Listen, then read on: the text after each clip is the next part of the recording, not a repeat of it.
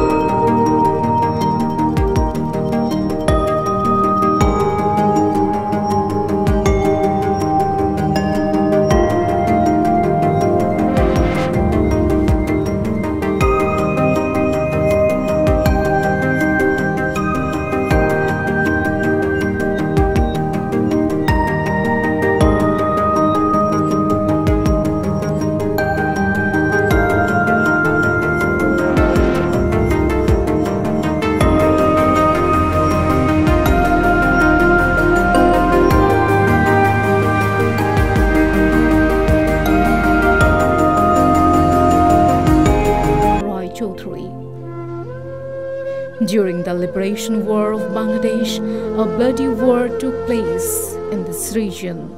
As a result, many freedom-loving people had to sacrifice their lives for the independence of Bangladesh. On 14th May 1971, the invading forces of Pakistan attacked the Mohera Zamindar Bari. On that date, they brutally shot dead 5 villagers, including Jogamaya Roy Chaudhary, the bride of the Zamindar Bari, behind the temple of Chaudhary Lodge. The people of this region still remember their sacrifice.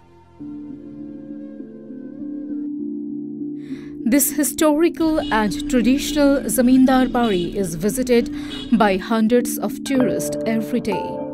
An amusement park, a small zoo, and a picnic corner have been set up for the entertainment of the tourists.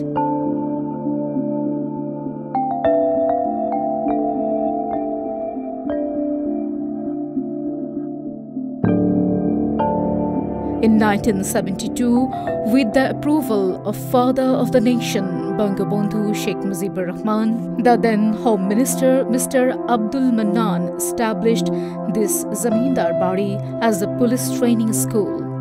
This zonal police training school was upgraded to a police training center in 1990 to meet the demand of era. At present, under the dynamic leadership of a DIG, various training activities of Bangladesh police are being conducted here by the police members of different rank under him.